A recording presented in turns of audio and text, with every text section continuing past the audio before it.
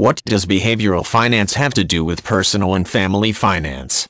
In the environment of investments, there are several options for an individual to pursue where they can take a good benefit of several different markets to make best use of their investment potential. When you're preparing to increase the opportunities which exist with your investment potential, it is vital to take a good benefit of all investment strategies so as to identify the best one to aid you.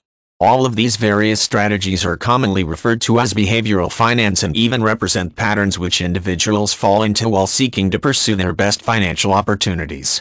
Recognizing the various patterns you find yourself prone to follow will immensely help in identifying the strengths and also weaknesses linked with your investment strategies.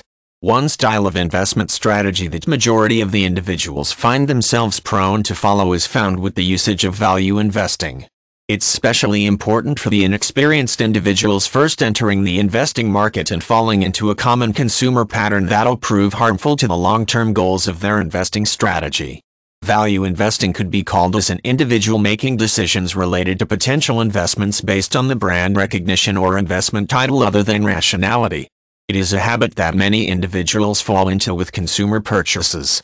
When faced with several options, a consumer typically makes the decision to purchase the brand that they are familiar with rather than the best opportunity available to them. Avoiding value investing in your portfolio is important so as to take advantage of the best opportunities in the financial environment. So they can get the clear picture related with this behavioral finance pattern, look at the common case related to a consumer activity like car buying. An individual is faced with the possibility of buying one of two potential vehicles.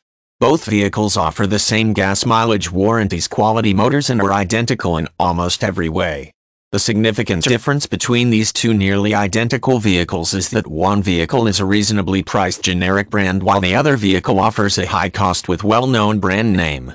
The rational mind will tell you that since these two vehicles are identical in every way except for price as well as brand, it offers greater financial value to utilize the less expensive vehicle.